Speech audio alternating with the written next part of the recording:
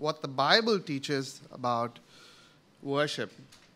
Now, I want us to understand worship in two forms, in a broad sense and in a narrow sense. Worship in a broad sense and in a narrow sense. Worship in the broad sense is more than just what happens on a Sunday morning. In fact, Christian worship is everything that a Christian does throughout his life. It comprises all that the Christian does. Now, I want to read us from the Westminster Confession or the Baptist Keach's Catechism.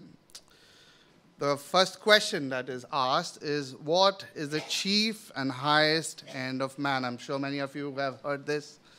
Man's chief and highest end is to glorify God and to fully enjoy Him forever.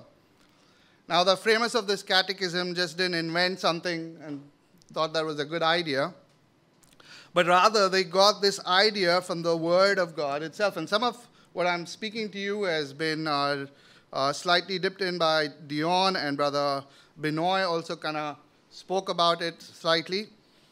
And where do they get this idea of worship? So you see 1 Corinthians 6, verse 20.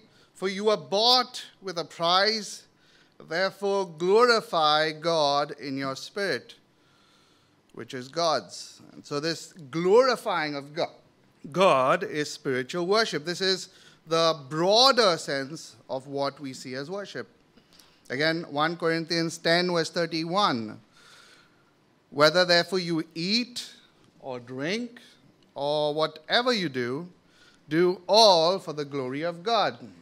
Again, all that we do is for the glory of God. That is spiritual worship. Philippians 4:4. Rejoice in the Lord always. And again, I say rejoice. And two more verses. Psalms 144, verses 15. Happy is that people that is in such a case. Happy is that people whose God is the Lord. So happiness in enjoying God is Christian worship. Ecclesiastes 3, verses 12 to 13. I perceive that there is nothing better for them than to eat, be joyful, and do good, as long as they live, as that everyone should eat and drink and take pleasure in all his toil. This is God's gift to man. So even when you work, when you live your life, all of that is Christian worship unto God. This is God's gift to us. So in other words, when we enjoy our Christian life in the larger sense, all of that is God's gift to us, and enjoying it is our spiritual worship. So that's a broad sense of what we mean by worship. So to glory God and to enjoy Him forever, this begins in the time we become Christians and goes all the way till eternity. And so that is the broader sense of Christian worship. This must be the goal of every Christian. This is not only for some people, but this is the goal of all who are Christians. And Brother Charles spoke to us what a Christian's life should look like. So this is the broader sense of Christian worship. Now, since our brothers have already spoken to us about the broader sense of Christian worship, what we're going to focus now is on the narrow sense of worship. In other words, Brother Binoy told us what is a church. And so we look at when the church gathers for corporate worship on the Lord's Day, what does the church do? How do they worship? And that is what we're going to look at today. We're not going to look at the broader sense. Our brothers have already taught us that, and we're looking at the narrow sense. We've already seen that the church gathered regularly to worship God. Again, Brother Binoy beautifully showed that to us from Hebrews chapter 10, verses 25. Let us not neglect the meeting together, as some of you have made a habit, but let us encourage one another, and all the more as you do as the day approaches. So we know that we have to do it regularly, as often as we meet on the Lord's Day. So biblical worship is all that a Christian does together on the Lord's Day, on a Sunday. This is what we're looking at. God has informed us in His Word how we are to worship when we gather together. So we don't need to think, okay, so when we gather, what do we do now? What will appeal to people? because the Word of God has told us. Brother Dion explained to us the sufficiency of Scripture. So Scripture is sufficient that in as much as that it's told us what we are to do when we gather together. Now the church is dispersed through the week. They're not always gathered, right? The church is dispersed through the week, just like our family. Everyone goes to work. They're not always at work. Everyone is not there. And then you gather together for a meal, maybe dinner. If you're in Mumbai, sometimes dinner happens at 11 in the night, or sometimes only two people are there in the house. And some people are working in the night, some people are working in the daytime. I don't know how Kochi is, but I know that you're like catching up. But that is how it is. But you are together, and then you're dispersed, and then you come back together. So we're looking at corporate worship, so how the church, when it unites together on the Lord's Day, what they do together. So the first thing we already saw, that we are not to neglect that bringing together, being together as a church. So when the church gathers on the Lord's Day, the church should always have God as its focus. And I think the text is, the brothers have beautifully told us what we are to do, and that God is our primary focus. So if worship is all about God, then can we worship Him how we want to worship Him? So oftentimes people ask, what should we do when we worship? What will appeal, or what will bring in the crowd? Or what will help others hear it better? Or what will encourage others better? But we need to begin with God as the center. What does the Word of God tell us? And how do we worship God as the Word of God has told us? Now, some of us look at this and they think that this is like putting God in a box, right?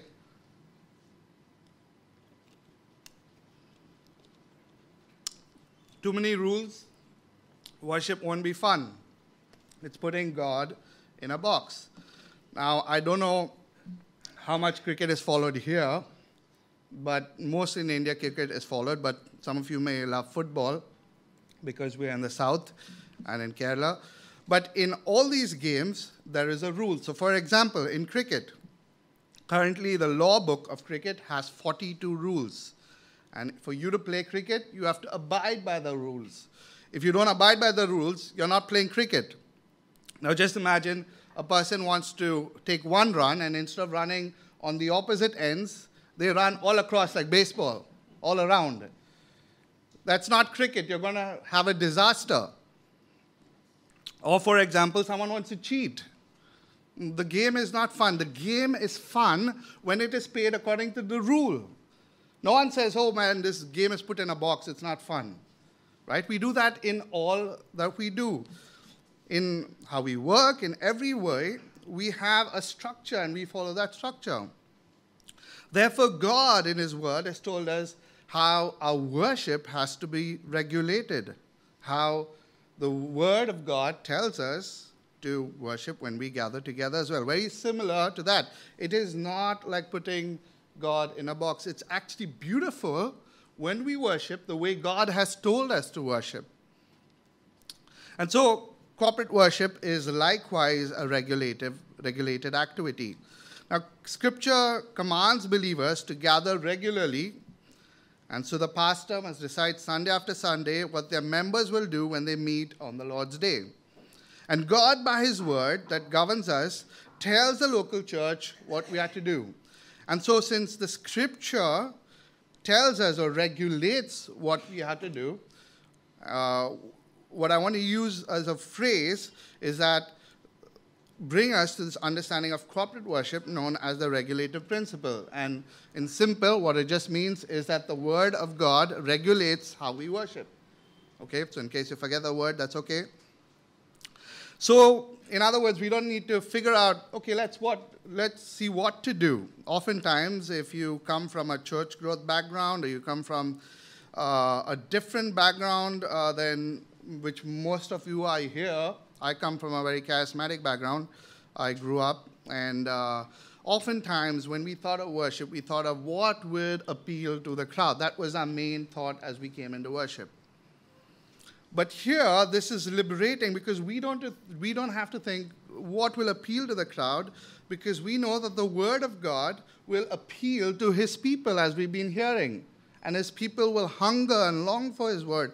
And so if we have His Word at the center, His Word would work upon the hearts of the people. And so that is regulative principle. In a nutshell, it is using Scripture to regulate our worship. Now there's if I want a little more explain it, Scripture has given us all the guidelines that we need to do for worship, and therefore we stick to the guidelines. We don't go outside of the guidelines. That is regulative principle. Just like I use the example of cricket, maybe some of you, if you follow football or something else, you can follow that. Sisters, if you all don't understand sports, even cooking, right? There is a recipe that you follow. If you put too much sugar into your meal, instead of putting salt, that meal is not going to be eaten, right? You can't eat that. So there is a structure in which we follow. Now, another understanding is the normative principle. And this idea is that if God has not forbidden anything, then we can do it. So basically saying, if God's not told you what to do in the box, therefore we can do it. For example, if God's not told in His Word that we can have drama during Sunday worship, so therefore let's have skits and dramas. And that goes on and on and on, and you can think of different things. In a nutshell, the regulative principle considers the Bible as instructive and sufficient for us for worship. The normative says the Bibles are mere principles. I will follow it as principles, and when there are no more principles, I will add my own principles to it. And I want to persuade us as you all are listening. I don't know from which backgrounds you all come from, but I want to persuade you all to the regulative principle, because that holds closer the Word of God. Now, let's go to see what the Word tells us what we are to do when we gather to worship. The first thing, and I want to bring it into two categories again. Two broad categories. We draw near to God, and the second one is God draws near to us.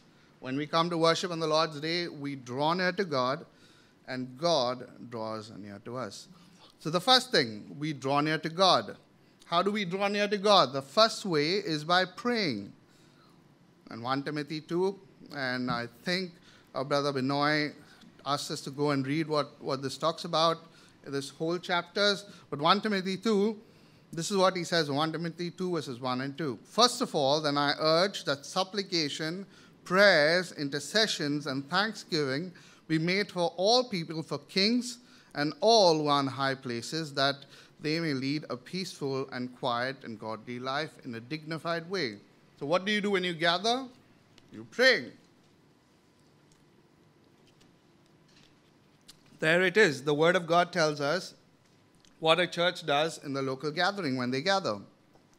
They pray. How do you pray? Well, the Word of God tells us how to pray as well. Matthew, right? You begin with your prayer, not on what you want or your desires, but you begin with your prayer towards God, God-focused. Matthew 6, verses 9 to 11. How does Jesus begin? Our Father who art in heaven, hallowed be your name. Thy kingdom come, thy will be done on earth as is in heaven. Now, what we are trying to help us see in the regulative principle of worship is to have God at the center of our worship. The other way, when we go by asking what would appeal to man, we have not God, but we have man at the center of worship, because we're trying to often appease and please man. And that's not what we want to do. We want to see what God wants us to do. And when we do what God wants us to do, we will please men. And those are men who love God and whose hearts God is changing. And through the Word of God, God transforms the heart of people. So the first thing we do is we pray. But what do we pray? We pray the Word. The Word of God tells us how to pray. Now, I don't know about you, but oftentimes, or many times in the past, and even now when I've gone through struggles, the book of Psalms is the best prayer book to go to. And the psalmist cries out to God in the most happiest moment and the most hardest moment of his life. And so the Word of God teaches us how to pray, how to bring our hearts before God. And so therefore, I would encourage us when we gather on the Lord's Day to pray the Word. So that's the first thing we do. We pray. What's the second thing we do? We sing unto God. What do we sing? We don't sing songs that are focused on human feelings, but we sing songs that are God-focused, Christ-centered. Now, if you notice some of the songs that our brothers sang today, this morning, and that they led us into, all of them were God-focused on what Christ has done. Right? It was not only about, I love you, and I'm going to do this for you, and I'm going to walk here, and I'm in the water, half leg deep, and all that kind of stuff. But it was what God has done for us, primarily. And so our singing then should also be driven by the Word of God. That should be our base by what we worship with. So we sing the Word. Now, this is what Paul says to the church in Ephesus, Ephesians chapter 5, verses 18 to 20. Do not get drunk with wine, for that is debauchery, but be filled with the Spirit, addressing one another in psalms and hymns and spiritual songs, singing and making melody to the Lord with all your heart, giving thanks always for everything to God, the name of our Father and our Lord Jesus Christ. Sing to one another. Now, I was speaking to Brother Nathan, and after being in another church, being here, we are able to see people sit in this pattern, and it's beautiful because you're able to see one another and sing to one another, pray to one another, break the bread with one another. You're able to go through the elements of worship and enjoy it with the saints, with one another. And that is beautiful. So that is what we are to do when we gather on the Lord's Day. We are to sing songs that are God-focused and that glorify Him and that has God at the center. And this is beautiful because if we have God at the center, He, through the Holy Spirit, will transform the hearts of the people. We don't have to wonder, think, how will their hearts be transformed, or how can I draw them by any methods? Now, I've ran church for using just methodologies. I don't want to use names, but I've used all the seeker-sensitive driven methods that people have. As long as you use the method, the people are there. The moment you stop the method, the people go away. But with the Word of God, even when dead people are there, the Word of God will bring them to life. That's the beauty of the Word of God. And so we pray the Word, we sing the Word, we pray what Christ has done, we sing what Christ has done. Through all of that is breathed the gospel, and the hearts of man might be transformed. And then the last one, we give. How do we give? We draw near to God by giving. So some of us might think that the time of offering is like a time to chit-chat with people and something that you can just let go. And this is also, and some of us might come from a background where you think if you put 10 rupees here now, in my pocket, 1,000 rupees is going to come.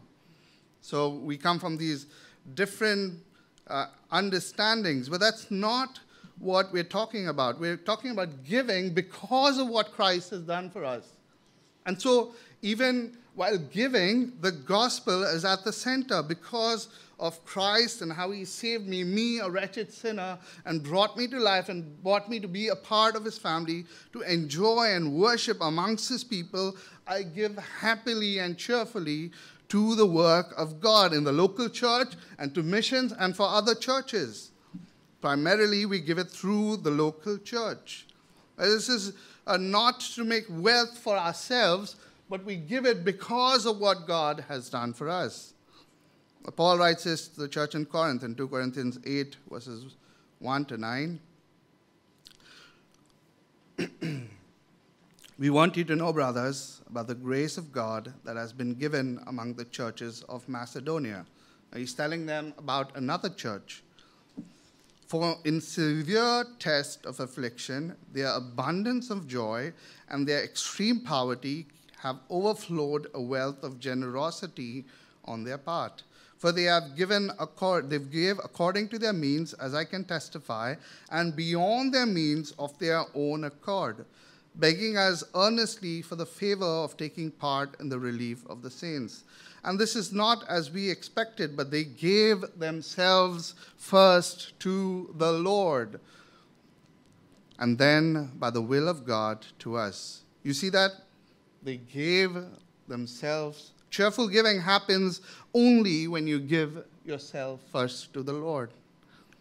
Right giving happens only when we give ourselves first to the Lord. Accordingly, we urge Titus that he had started, so he should complete among you this act of grace. But as you excel in everything, in the faith, in speech, in knowledge, in all earnestness, and in our love for you, see that you also excel in the acts of grace also. I say this not as a command, but to prove by the earnestness of others that your love also is genuine. For you know the grace of our Lord Jesus Christ. Again, see, that's where he's bringing them to the core of why they are to give. You know the grace of our Lord Jesus Christ, that though he was rich, yet for our sake he became poor, so that you by his poverty might become rich. And so I would encourage us, when we gather, to pray the word, to sing the word, and to give for the growth of the word. And this is how we draw near to God when we worship on the Lord's Day. The second one is how God draws near to us. How does God draw near to us? First, through the preaching of his word. Now, as I grew up with two forms of preaching. On one hand, there was sermons which were mispresented and misinterpreted by scriptures. It often focused on the richness of the future, that is in eternity, and brought it to the now. Many of you would have heard it in the prosperity gospel. And that's what I often heard from my pulpit as I grew up, or when I turned on the television. You know, at a young age, I had my dad, you had to subscribe to certain channels. You wouldn't get all the channels. I don't know how many of you were in that time when you have to pay specifically for getting specific channels. And so I told him particularly to have God TV and some other channels, TBN and all that, so that through that I was getting spiritual insight. And oftentimes what I would hear is about how God has blessed us spiritually, financially, and bringing everything about the future in the here and now. And then I would go back to church. And what I would hear in the church is moral rightness. You have to be good because God is good. And you have to be holy because God is holy. If you have to be a better husband, you have to do this, this, this, this. If you have to do a better wife, you have to do this, this, this. But here's the main problem. We are all sinners. How do we do it? By only our works. And then you have a bunch of people who are able to read some of it and think, well, because I'm better, I achieved it. And then you have a bunch of people who are not able to achieve that and think, well, I'm a loser. I can never achieve it, and God never loves me. And so you see these two types of people in the church often. The right preaching of the word brings the gospel at the center. And it is through the gospel people know that they are transformed. It is because of what Christ has done, they find their holiness. Not in themselves, and not in the works they are to do, but in Christ, and in Christ alone. So this is what Paul charges to Timothy in 2 Timothy 4, verses 1 and 2.